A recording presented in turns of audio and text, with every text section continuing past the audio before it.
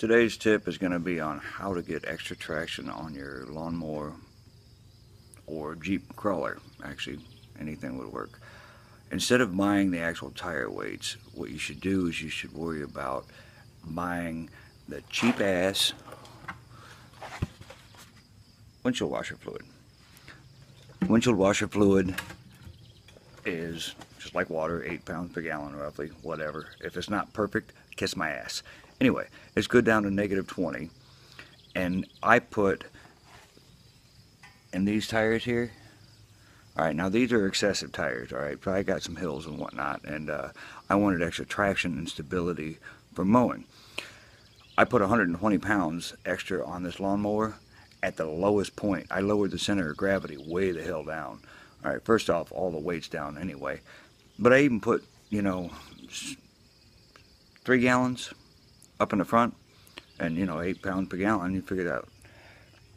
My other rider, my standard regular everyday lawnmower, I put 12 gallons of washer fluid in all 4 tires. Oh, wait. That might have been just the rear. I don't know. I haven't done the front yet. Anyway, the moral of the story is you put the ballast in at the lowest point, you lower your center of gravity, you add extra weight, you'll get better traction, guaranteed. And yeah, it's pretty easy to do. Now on the regular lawnmower tires, you can take the wheel off the tractor and then pop one of the beads and just pour the crap in. You're not looking to get 100% full. What you're trying to get is about 75% full. You need a little bit of air in there for expansion and whatnot, and give you some cushion.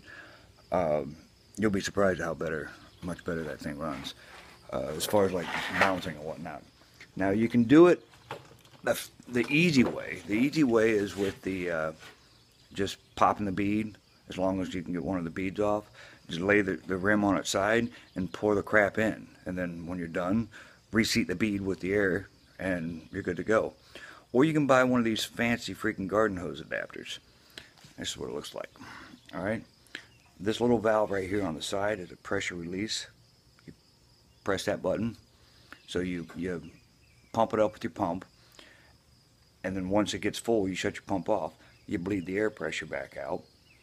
What I do is I stand on the tire too. It's I use a submersible, a standard Craftsman. I don't want to pitch any of the freaking hardware stores, but this thing here, lifetime guarantee, is submersible. It's pretty damn good. It's one of my favorites. It's $100. It's worth buying. It is a Craftsman Model something 33 MSP.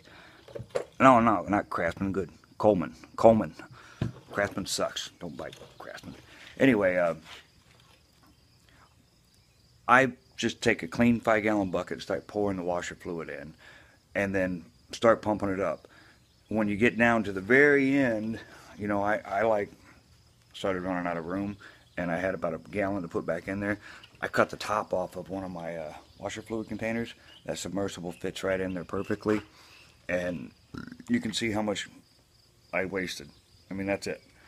So, and I mean, whatever. I spent $120, $60 so far on washer fluid. That's 24 gallons.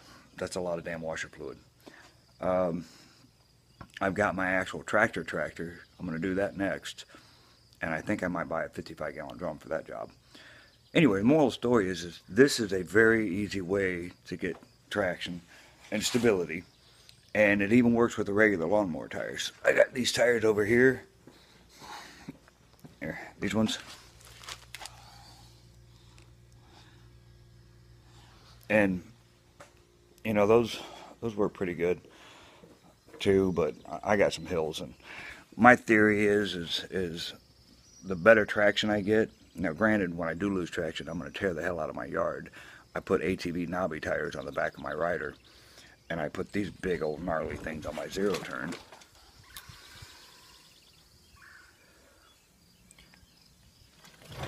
Now I can do all kinds of crap with this stuff now.